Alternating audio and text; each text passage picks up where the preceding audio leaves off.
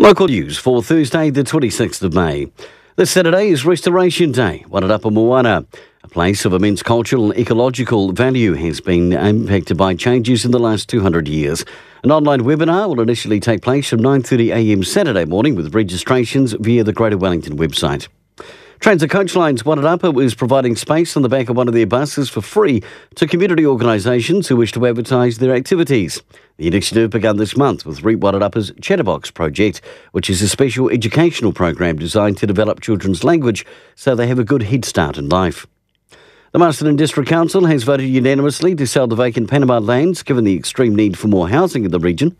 And 85 cases of COVID were recorded in Wairarapa yesterday. There are 485 recorded active cases.